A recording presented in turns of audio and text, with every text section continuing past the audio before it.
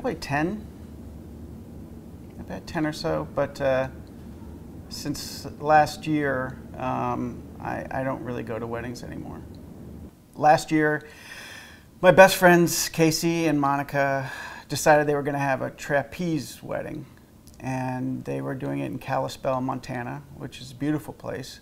I had to take a 2-month certification course to be the best man, which was a lot of work, but you know, you do stuff for friends. And being the best man, there was a special move that I had to do where I had to swing out with the rings and hand the ring to Casey. He was going to do a flip onto Monica's bar, and then where they'd be joined together, and then he'd put the ring on her.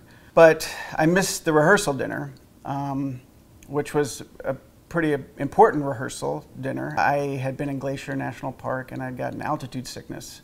And I'd wandered off into a clump of trees, and I thought it was my cubicle at work, actually. An elderly couple came along, and they found me screaming into a pine cone. I was trying to sell a timeshare in Mexico, and I didn't make the rehearsal. And the choreographer, Blaine, had made one small change in the timing of the move, and it was minute, but it made a big difference.